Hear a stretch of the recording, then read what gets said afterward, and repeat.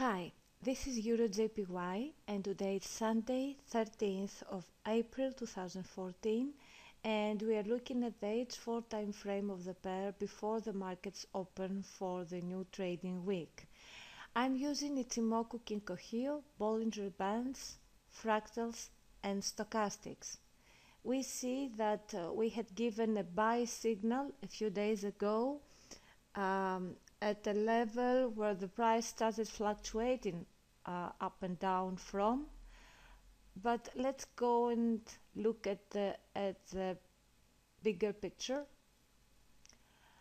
I will take this text from here and we'll see that we had a bullish price Tenkan-sen cross on the weekly time frame. The price crossed and closed above Tenkan-sen, Ichimoku Kinko-Hyo red line, and we also had the down fractal below the median Bollinger Band, which means that and the Bollinger Bands are in a contraction.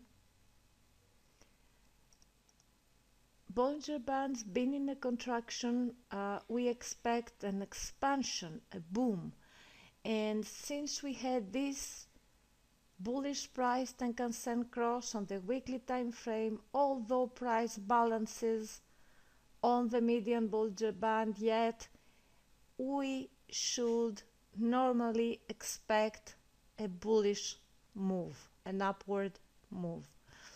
And since we already saw on the clone pair of USD-JPY that it wants to go up after a deep correction, we expect to see something similar here too. Let's go back to the H4 time frame. From the H4 time frame, although this is stochastics going up, we didn't have a strong bullish price Tenkan-sen cross unless we see a big bullish candlestick with the opening of the markets today.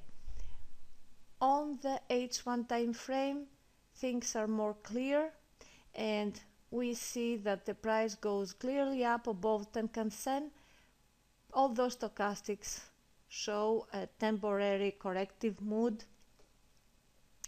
But Kumo is horizontal. We had these fluctuations, these ups and downs, this ranging mood of the pair, and we should expect a strong bullish Kumo breakout on H1, and that will signal the beginning of a very strong bullish reversal.